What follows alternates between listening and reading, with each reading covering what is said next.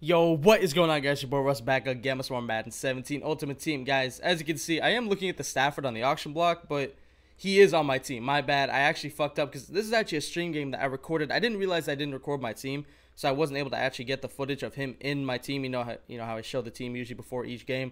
Well, I actually had to show the card on the auction block, so I apologize for that. But you guys see his stats.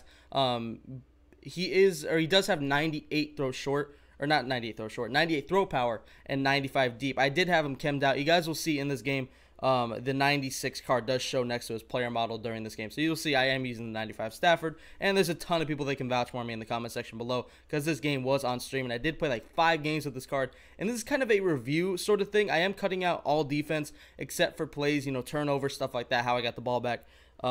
This is actually the first time I'm actually going to do a play review this way. So I'm actually going to focus on this card. I showed every offensive play and tell you guys Stafford's weaknesses and strengths. So his strengths are for sure his throw power. So, I mean, he'll gun it, he'll get it there. But his weakness for sure is that short and mid. I could definitely see it. And also the throw deep was not that good. I mean, Stafford was missing throws deep. It was very surprising to me with the 95 deep and 98 throw power that he was missing throws as bad as he was. I mean, he missed a couple. Obviously, in this gameplay, there's not a lot of terrible throws you will see from this Stafford, but I'm telling you guys, through 5 games with this card, he did miss throws. Now, take that as you will. Every card seems to play different for everybody, except for a couple. There's cards that just play shit for everybody. But right there, I don't know if that was Stafford's fault. I don't think it was. I think that was just me throwing that way too late, and that was just Willie Brown making a play. But Matthew Stafford, in general, seems like a more pocket passer-friendly quarterback. Even with 79 speed, you may be thinking, if you're looking at the card, okay, well, I'm a scrambling guy, but you know what? He's got 79 speed. I can work with that, and I need the accuracy. He doesn't feel much more accurate than Russell Wilson, and Russell Wilson has way better speed. That's who I'm comparing him to, because Russell Wilson is the best quarterback I have used in Madden 17. And Russell Wilson misses throws. Matthew Stafford misses throws like that. That was a high point, guys. That was a really, really bad high point. I've had throws with Russell where he would put that on the money. And I've had throws with other QBs as well. Even QB Doug Baldwin put that throw on the money 8 out of 10 times. But you guys can see Randy Moss bailing us out right there. Don't get me wrong. The Stafford would make a nice deep throw here and there, but he definitely missed some, and it was really, really surprising.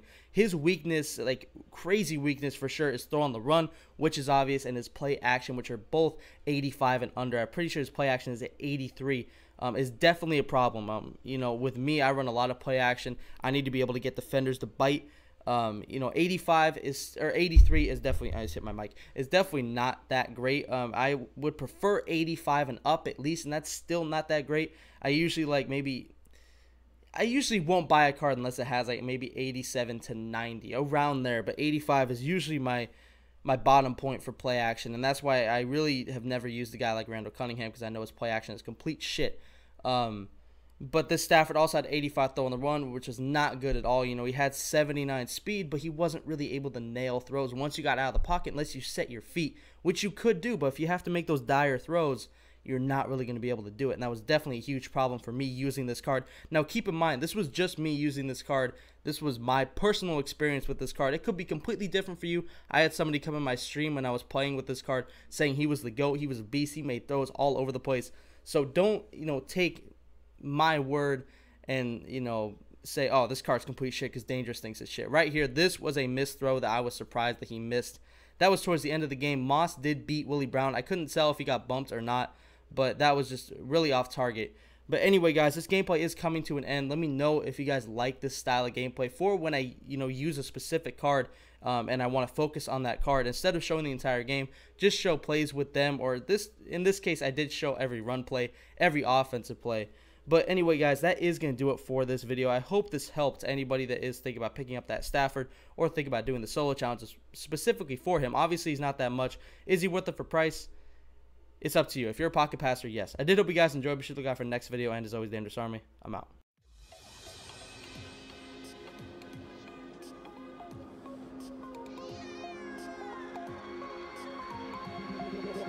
Feel me like a Hellcat.